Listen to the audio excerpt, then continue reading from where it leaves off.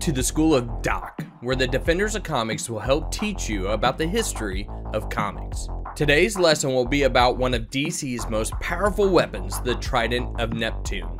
The first appearance of the Trident was in Adventure Comics number 476 back in October of 1980.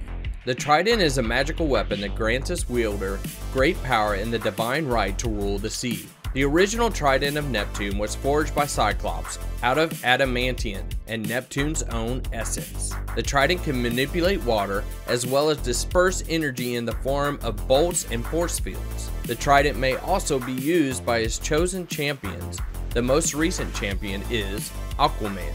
The Trident beholds a vast number of magical powers, such as the power to command the sea, control the weather, unleash blasts of lightning and transform creatures into other forms. It can also make things disappear.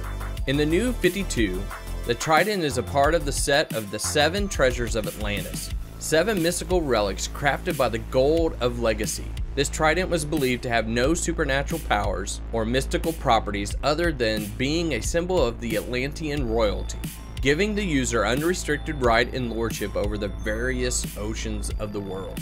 But its edge is sharp enough to rend the hide of new gods like Darkseid.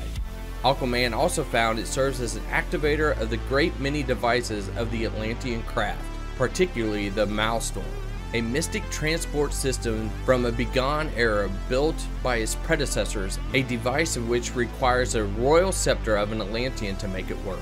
In Rebirth, when the Crown of Thorns was erected by the treacherous Quorum Wrath, newly crowned king of Atlantis in wake of previous rulers dethroning, a rebel movement known as the Undercurrent was secretly supported by the Widow Hood from behind the scenes. It was they who got the Trident back to Arthur, which he later found was strengthened by the ambient mystical power in wake of Wrath's untempered use of lost magics, allowing Arthur to undo the Drift's magic enchantments, strengthen himself with the artifact in hand, temporarily fix Mira's breathing problem while in Atlantis, and awaken his own dormant magical potential.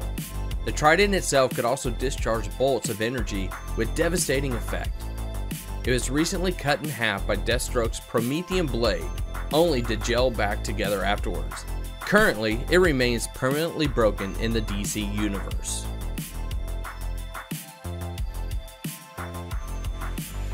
If you have enjoyed what you have watched, please hit the subscribe button and make sure you check out our other videos. Thank you.